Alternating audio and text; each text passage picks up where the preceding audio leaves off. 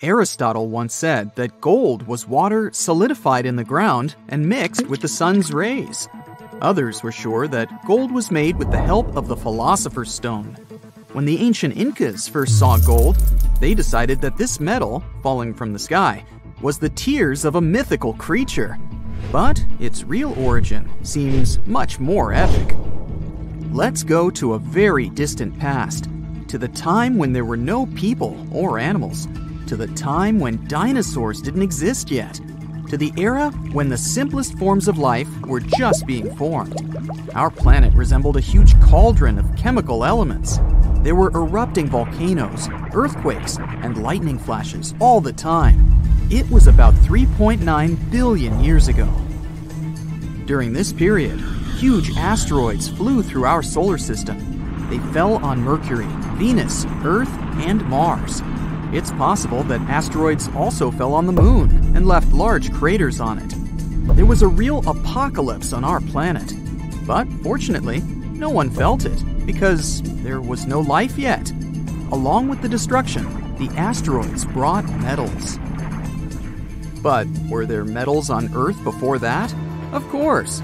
The core of our planet is mainly made up of metals such as iron. From there, it spreads to Earth's crust, mixes with magma, comes into contact with oxygen, and combines with other elements. But how did they get into the core? Simple hydrogen and helium atoms merged and formed heavier elements inside giant stars. Then, supernovae exploded and formed big clouds of dust and gas. These clouds reached our galaxy and began to revolve around the sun. Over time, this dust and the remnants of stars formed planets. One of them was our Earth. Metals lying in the bowels of our planet are difficult to get, and we wouldn't have the technology we have now if it wasn't for that meteor shower that left metals on Earth's surface. There are two theories. The first suggests that powerful supernova explosions far from our universe formed a lot of metals from the periodic table. During the explosion, nuclear fusion started, and it created atoms of gold. Then the blast wave threw those hot pieces in different directions. They flew for a long time, cooled down in cold space, and reached our solar system. Another theory says that gold and other metals appeared because of the merger of two neutron stars. These are powerful giant stars that are many times smaller in size than the Sun, but several times heavier than it. These are objects with tremendous gravitational force and density. Their collision formed an intense gamma-ray burst of radiation that could synthesize gold. In 2017, astrophysicists observed the collision of two neutron stars for the first time. They found traces of heavy metals, including gold, using gravitational wave detectors. So this theory seems more likely. And what if we go even further? Where did stars come from? Clouds of dust and gas are scattered throughout the universe. They mix, combine into one mass, and grow like a snowball. They squeeze each other and form a gravitational force. When all the material collapses, it starts to heat up. And then, this surge of energy creates a star. Some physicists assume that stars, during their lifetime, can produce most of the elements of the periodic table. If this theory is true, then our body also consists of stars. We may be part of some gigantic supernova that exploded billions of years ago at the other end of the universe. More than 50 years have passed since the appearance of this theory, but no one has proved or disproved it. Okay, let's get back to gold. One of the largest gold deposits in the world is in southern Africa. Scientists believe that the precious metal appeared there more than 2 billion years ago after the fall of a giant meteorite. People are sure that gold is hidden in the world's oceans. Anywhere from 10 to 20 million tons of this precious metal can be underwater. But those are not large stones, but tiny particles dissolved in liquid. The extraction of such gold is too expensive. Now, let's find out how people mine gold and turn it into jewelry. At first, people find gold deposits, large plots of land or rock inside which gold is hidden. Workers begin to use picks, shovels, and machines to extract shiny pieces from the rock. Then these pieces are dissolved in a special acid that separates the gold from the solids. After that, other substances get removed from the precious metal by melting or using gaseous flora. When the gold is purified, it's checked for purity. 99.9% is the benchmark. Done! Your gold is ready to use. You can turn it into jewelry or part of an electronic device. The rarest metals on Earth also got here from stars. I'm talking about rhodium and iridium. They are several times more expensive than gold, not because of their beauty, but because of their practical value. For example, rhodium and iridium can turn harmful gases into harmless ones, and 90% of the demand for this metal falls on the automakers market. People use these metals in the manufacturing of auto catalysts. They are needed to clean harmful exhaust. When toxic substances produced during fuel combustion come into contact with these precious metals, they become their safer forms. A microlayer of rhodium and iridium is applied to the walls of the catalyst cylinder. Gold, platinum, rhodium, and iridium are the most expensive metals. But what about the most durable ones? It's a little complicated to determine one winner because the strength of a metal depends on 4 criteria. First, there's tensile strength. This is the ability of a metal to resist tearing. For example, modeling clay has a low tensile strength because you can easily stretch it in different directions. Among metals, tungsten is perhaps the most difficult to stretch. Another criterion is compressive strength. This is the ability of a metal to resist compression. And here, chrome is one of the strongest. The third criterion for the strength of metals is yield strength. To test this, you need to make a rod or beam from any metal and then try to bend it and break it. The metal that shows the greatest resistance has a high yield strength level, and titanium is pretty good for that. And the fourth criterion is impact strength. This shows how strong the metal is when it gets dropped or hit. In this regard, iron shows a good result. Each metal has its own strong and weak sides. Chrome, for example, has a high resistance to compression, but it's weak if you try to stretch it.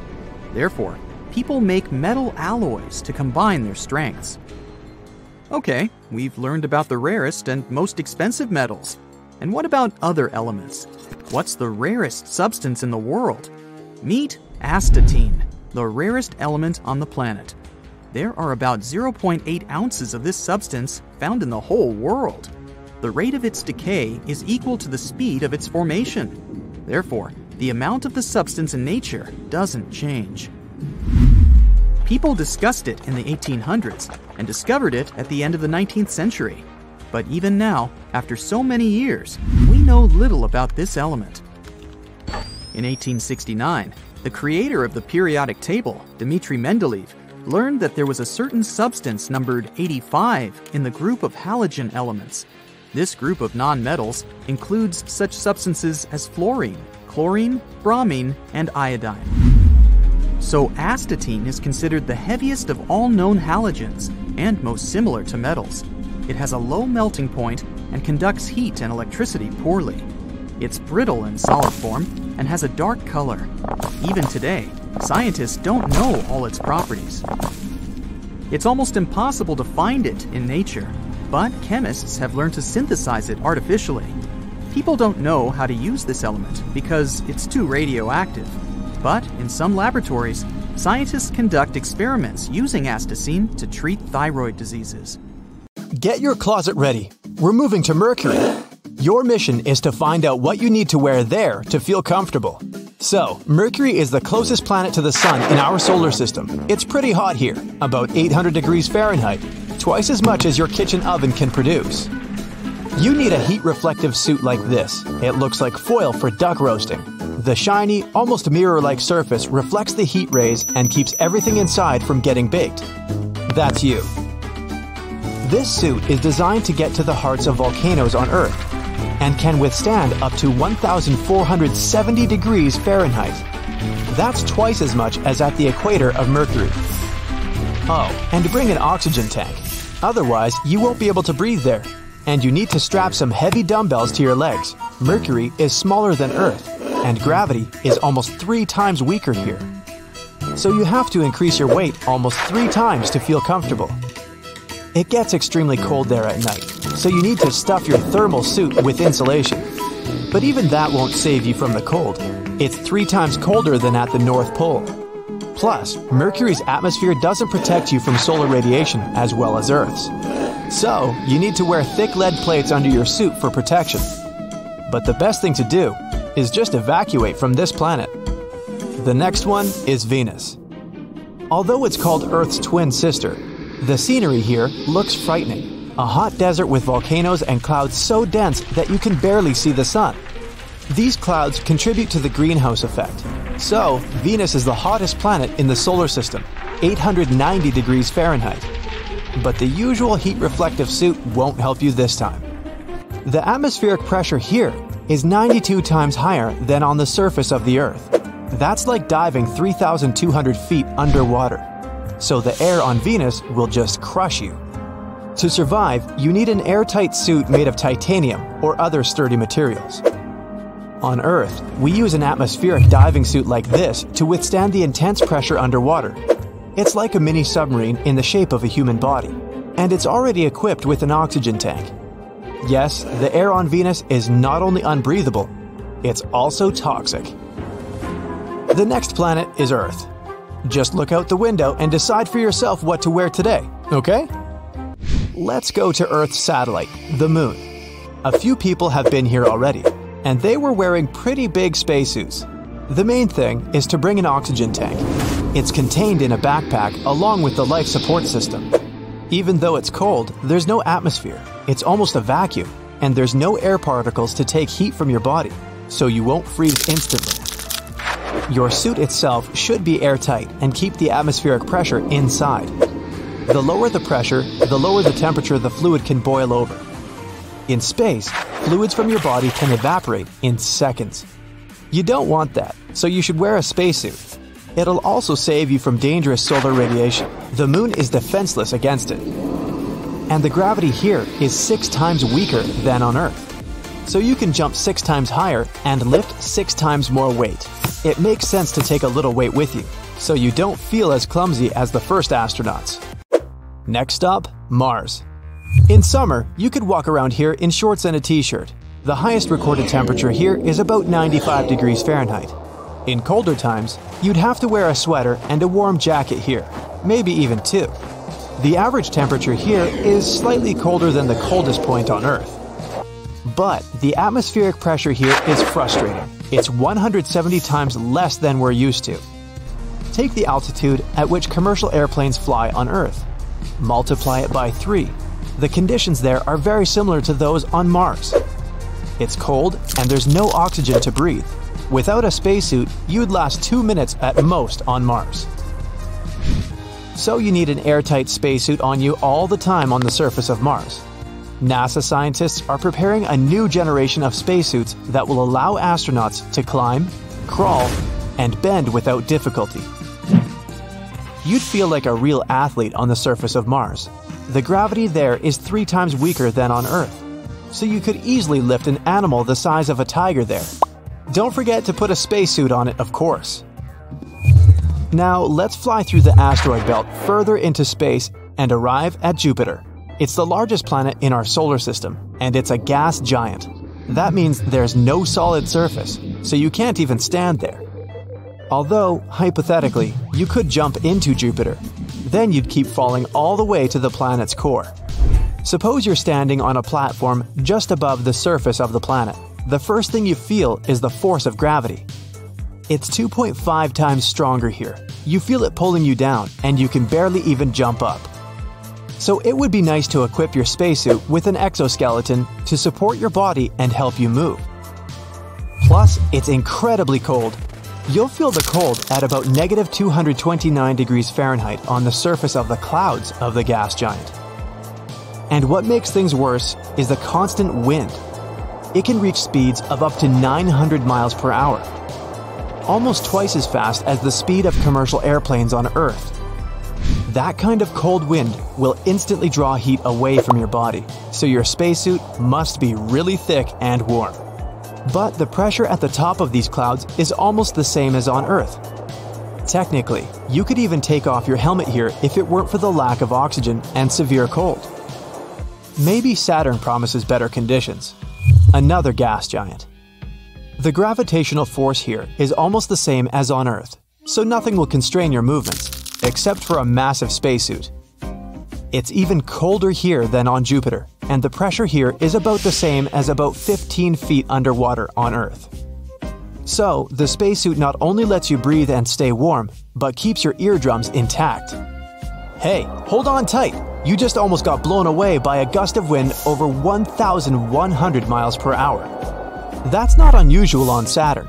That kind of wind on Earth could get you from one coast of the United States to another in just 2.5 hours. The only option to warm up here is to jump down to the center of the planet. The closer you get to the core, the warmer it gets. But the pressure rises at a tremendous rate. In just a few seconds of freefall, even the toughest titanium suit will be crushed. Let's finally step onto a solid surface, Titan, Saturn's moon. It's 1.5 times the size of our moon and 80% heavier. And its surface is mostly composed of water, ice, and rock. The pressure here is a little bit higher than on Earth. You wouldn't feel any discomfort if it weren't extremely cold. Titan is 9.5 times further from the Sun than Earth, so our star can barely warm this moon. The air here is mostly nitrogen, just like on Earth. But oxygen is completely absent here, so it's impossible to breathe without a spacesuit. There may be a huge ocean beneath Titan's surface. Saturn's gravity heats up this moon's core enough to make the ice melt. Plus, it must be extremely salty, which means it can remain liquid even at very low temperatures. The next two planets are Uranus and Neptune. So Uranus holds the record for the coldest planet in our solar system. The temperature here is about negative 224 degrees Celsius, so bring the warmest spacesuit you have. They say if you jump to the center of Uranus, at one point the pressure becomes so high that it turns hydrogen into a crust of ice.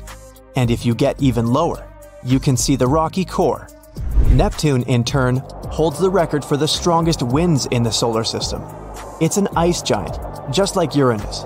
So the dress code here is the usual: a super warm spacesuit, a tank of oxygen, and a heating system. So far, we don't have the kind of spacesuit that would help you survive on any of the gas giants. But if you get to the core of Neptune, it gets too hot. Its temperature is almost the same as on the surface of the Sun. Under the burning sun, among the sand dunes, somewhere in the Sahara Desert, you're walking in search of an ancient treasure. Finally, you find a strange rock in the sand.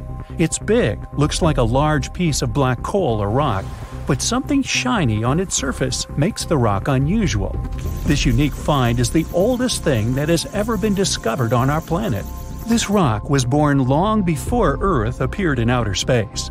The unusual meteorite was found in 2020 in a remote area of the Sahara Desert. Scientists have analyzed the isotopes of magnesium and aluminum on the stone's surface and found that its age is about 4.5 billion years. At the moment, this is the oldest sample of magma from space in history. It belongs to a small protoplanet that didn't have time to form completely. It happened a very long time ago when our solar system was forming. Many huge asteroids were floating in space. Some of them were formed into huge celestial bodies, which later became planets. The big rocky planets were absorbing the smaller ones. The rock was part of a little protoplanet that just began its formation, but another huge asteroid destroyed it. The planet shattered into billions of pieces. Some of them became part of other planets. Some flew outside the solar system, and one piece that had been wandering in space until our Earth was formed. After that, it hit the planet's atmosphere and fell into the territory now known as the Sahara Desert. The rock was discovered in 2020, but the erosion of extraterrestrial rocks shows that it could have fallen much earlier. This ancient thing weighing around 70 pounds has several pieces of different meteorites inside. In simple words, it's a volcanic rock consisting of lava. It has cooled, solidified, and crystallized. That's why you notice the glitter. Scientists hope that further study of the rock will help to learn more about our solar system foundation. The biggest asteroid discovered in the U.S. is the Willamette.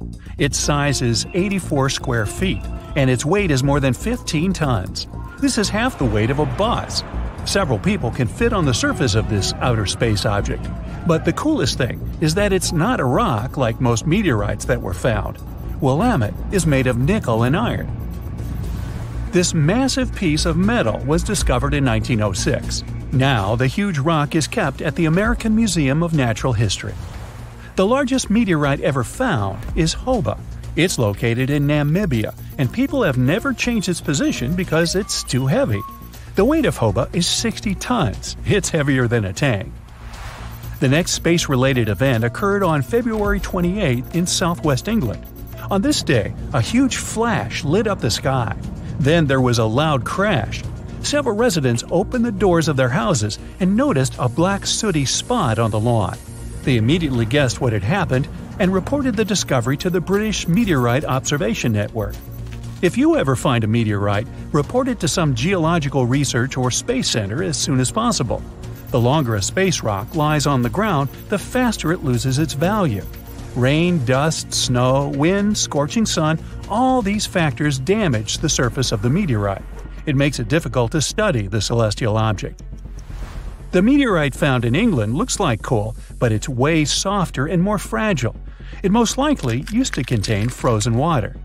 The rock is part of a huge asteroid that plowed through outer space when our solar system hadn't fully formed yet. They found a unique combination of minerals inside the rock. It can help scientists learn more about the origins of the solar system and life on Earth. Now we're heading to Germany, to the small town of Nördlingen. A huge ancient meteorite's hidden here. It's very difficult to notice it unless you know the secret of this town. You're walking along the cozy little streets and looking at the buildings with beautiful architecture.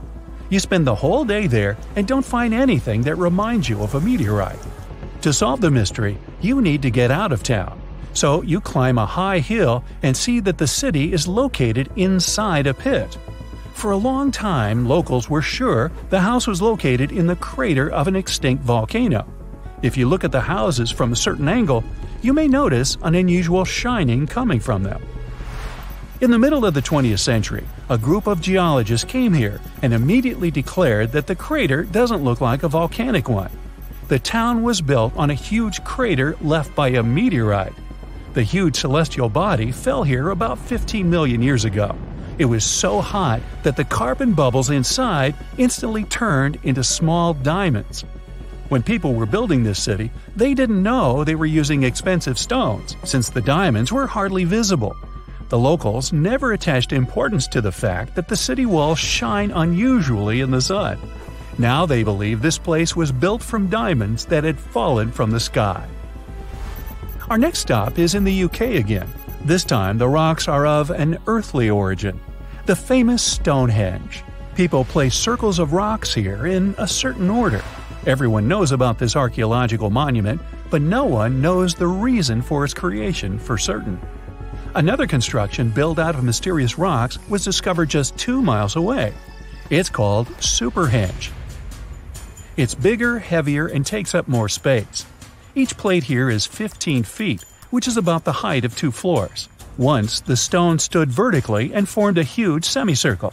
But someone pushed the stones over about 4,500 years ago. It was a college prank. No, not really. That's why they couldn't be detected for a long time. Scientists still can't solve the mystery of Superhenge, but they believe the standing vertical stones were part of some huge monument. Some other amazing rocks are located in the south of Costa Rica.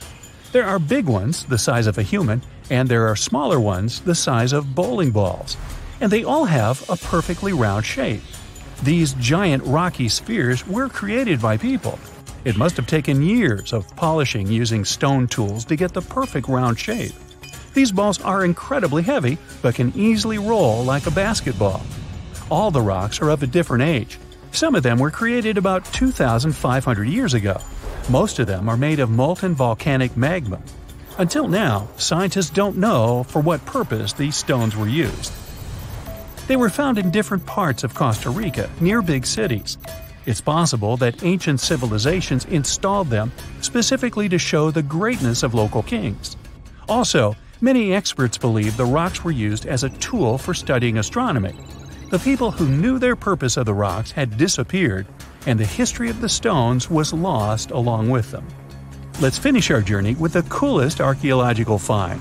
You're walking through the desert of Peru and climbing a low hill. You look down and notice the surface of the hill is covered with strange lines. You walk far away and see a huge cat on the hill. Such a drawing is called a geoglyph.